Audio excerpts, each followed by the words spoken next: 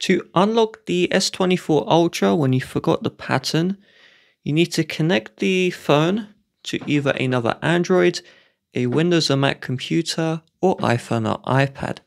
Connecting to the charging cable or not at all won't work. Now we're going to do the following key combination. So get your phone ready. I'm going to begin in 3, 2, 1. Click the power button once to wake the screen. Now press and hold power and volume down and keep these two held down until the screen goes black. If your screen is frozen black, then just hold the buttons at the same time as I do.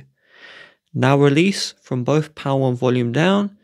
Now press and hold power and volume up until we see the Samsung logo.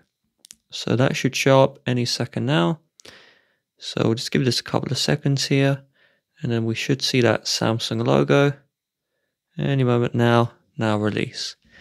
If this didn't work, you may need to change your charging cable and just rewind the video, press the buttons as I do. So now the touchscreen is disabled, so we can click volume down and volume up to navigate this screen, and you click the power button to select. So keep on clicking volume down until you see wipe data / factory reset. You will notice if your phone is reset, you will need to enter the Google account of the phone.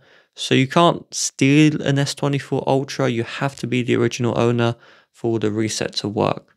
So we'll click the power button to wipe the data, and then we'll click volume down, and you just click the power button to do the factory reset.